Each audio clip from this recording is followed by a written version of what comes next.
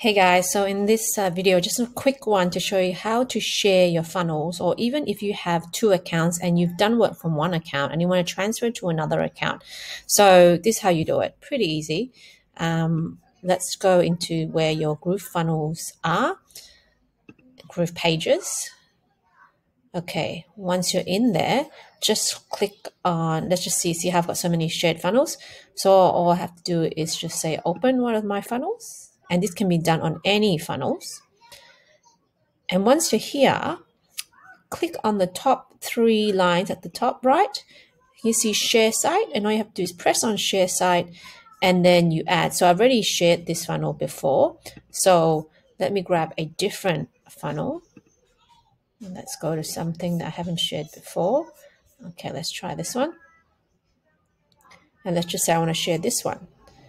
And click on the top right, share site, and you can basically add it. And then you copy this link and then you share that link with someone else or yourself, and then you click on it and that's it. Once you have shared that funnel, I recommend that you clone that funnel in order to make sure that you have that on your account. All right, hope that helps. Bye.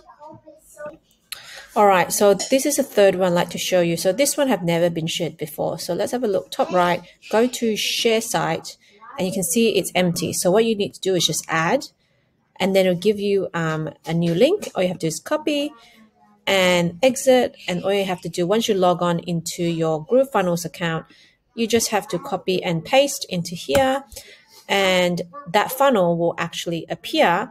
And once that happens, let it think. Okay, and what I need you to do then to make sure that you have this account, what you have to do is just maybe rename it, because it's now sitting in your account.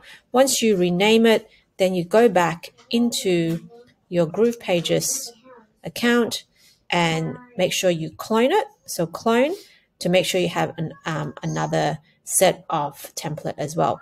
So that's how you share your funnel, and it just sits in your account. But to be really sure, just clone another one so you have two copies of it, one from the original link and one that is you've cloned and renamed. All right, hope that helps. Bye.